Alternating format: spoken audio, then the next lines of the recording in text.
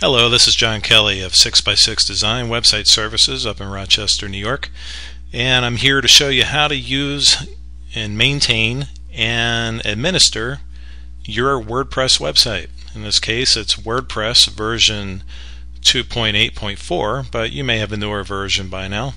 No big deal. The 101 tutorial that we're doing here is going to be in steps, and it's very basic as far as how we want to begin, and it's meant for somebody who absolutely has no idea how to do this or has ever done this to a website or as far as using a content management system. So in this case, let's get started. And we're going to open up an example website that we build for demonstration purposes actually, and this is a replica of Bob Britton's professional auto care website, and we've built it into WordPress and made an actual theme out of it. It's a fully functional website, and we're going to use this for our demonstration purposes. And you may notice the theme may look similar to yours if you already have one of these, and you've been invited to watch this video and learn how to maintain your own website. So once again, in general, your website was designed so absolutely anyone with no knowledge of updating websites can go in and update and change your content at will. And it's actually quite simple. In fact, you're going to learn not only how to change your content, but you can also add images and video. You can change what's on the menu over here. You can change the titles, and you can add and remove pages, etc. Now there's other things you won't be able to do, such as changing the header image and the colors and things like that. That requires administrative permissions to get in. You actually have editor permissions, which is the second highest to get in. So what we're going to do first is we're going to scroll down to the right hand side column on this particular template, and we're going to find the login. Now what we're doing is by clicking on this link is it's going to open up what's called the WordPress admin panel. So first what we need to do is put in a username, your username and password, so whatever that may be, and maybe it's manager or owner or something like that. And I'll go and throw mine in here in the meantime. And we can also click Remember Me. Just in case you ever do lose your password, if you click that, simply it'll email you another one and you'll have to go in and change it. We'll look at that that's something I can actually handle for you, or we can do it at a later time. But anyway, let's go in and log in. Now once logged in successfully, you're going to be in what's called the admin panel, or what's called the dashboard as WordPress calls it. And this is also known as the back end of your website. This is where you can control stuff. Now normally in this section that you see right here is a big empty space. There's normally options that are turned on. Right now I turn them all off just to save us some confusion. But if you want to turn those items on and off, this is how you would simply do it. Over here where it says Screen Options, click that button. This box opens up, and if you notice there's check one of these boxes, you can do whatever you want. Most popular one that you would get here is what's happening on my blog or my website right now. Right now I got one post, 23 pages, etc. But again, this is for another time. So for right now, to avoid any confusion, we're just going to close that up and get rid of that. What I want to concentrate is this menu over here on the left. If you notice, everything that I move over is a link. In fact, if I just move over the word post there, a little drop down arrow, if you click that, there's things under it, there's links under it. And we'll go to post later. Right now we want to concentrate on what's probably the most important thing for you to do, and that is to change or add content to your website. So let's say the home page, you want to do something with it, you want to add content to it. Well, no problem. We go to pages, and of course if this is closed, all we simply do is either click on pages, hit the arrow, either or, and we're going to select edit. Now when we do that, it's going to open up all the pages in a list that this website contains. And of course you'll also be able to add a new page if you desire, and it'll simply put it in a list over here, and we'll get to that. But for right now, let's talk about how we're going to edit them. As you can see right now, I'm displaying one of 20 out of 23 pages. This is one page of it. If I click that, that'll take me to the second page, or the remaining ones. Anytime I see a hyphen next to it, that simply means it's a subpage of a page. So let's say that we're going to update the home page. So I go to home page. If you notice when I hover it over it, this can tell me I can edit it. So either one of these buttons will allow me to do the same thing. Quick edit, yep, we can do that as well, but I'd rather show you the full functions here. It's you'll understand it better. And obviously you can delete any page you want in here. Please don't delete your home page. Not a good idea. And we'd have to reconstruct it, put it back in.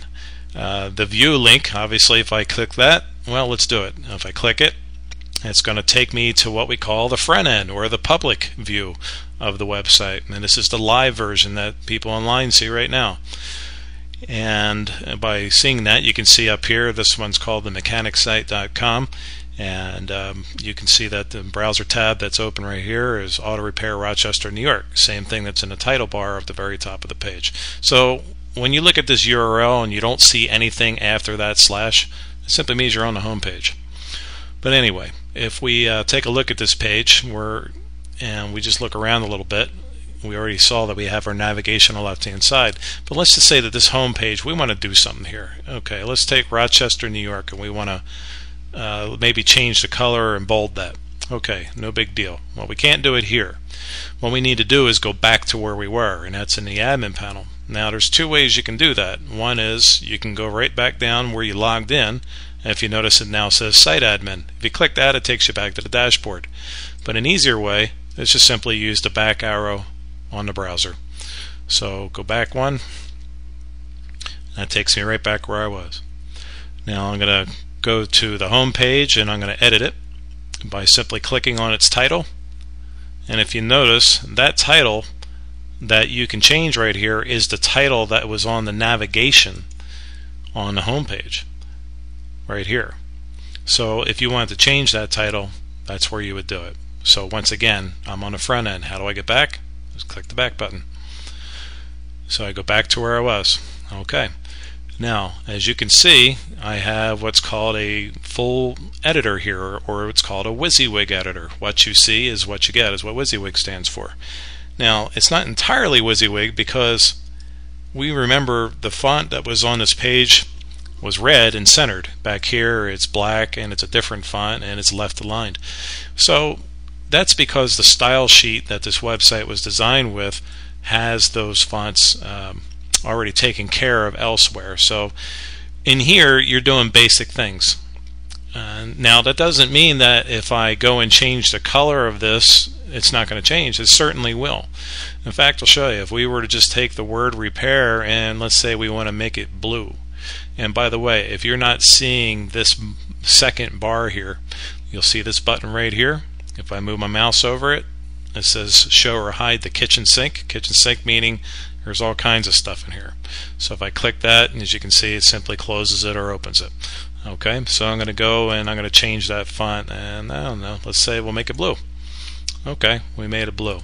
Now if I want to see my changes before I actually save it, if I wanted to save it, I click Update Page, but I want to preview it first. Click Preview. And if you notice, it opened up a new browser tab, okay, a new window. And there it is. There's my change. Big deal, right? It's a piece of cake. Okay. So I close that up, and well, I don't want it like that again. Well, no problem. We also have an undo button. So we can undo that. It goes back, puts it right back to where it was. So as you can see, you can do pretty much anything you want. We originally wanted to go in here to Rochester, New York, and we said we were going to make that bold. Okay, we just did. Alright, what else do we want to do? Okay, let's make it orange. Okay, so we make it orange. And now, once again, we can preview our change, see if that's what we want. Sure enough. Okay, close that preview. That takes us automatically back to our editing screen. And we can save it by simply clicking Update Page. Okay, once that's done, the page is now saved.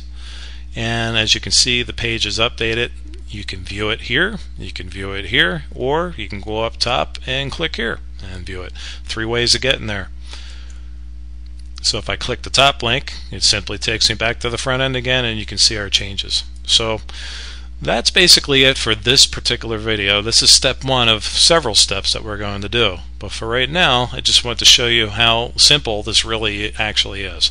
And again, we're using a WordPress platform to give you full search engine optimization, as well as the ease of using any type of Wysiwyg Editor to go in and control your website.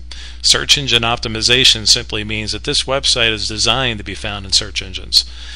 So in the next step, what we're going to do in the next tutorial, that is we're going to go into the same website again, and we're going to show you how to control these page functions a little bit better. We're going to show you how to do a little more editing, add a video, add a picture to this, and also how to order these pages that you see over here as well. So I'll see you in the next video.